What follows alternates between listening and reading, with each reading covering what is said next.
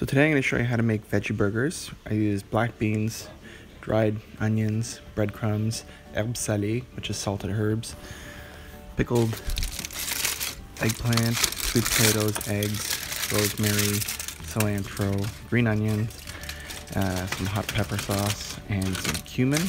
They're my sweet potatoes.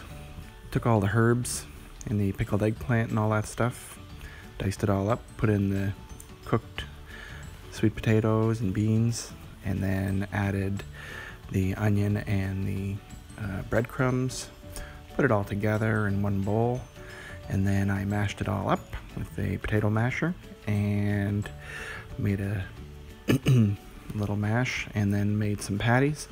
That made 15 of them, and I'm going to fry them up tomorrow.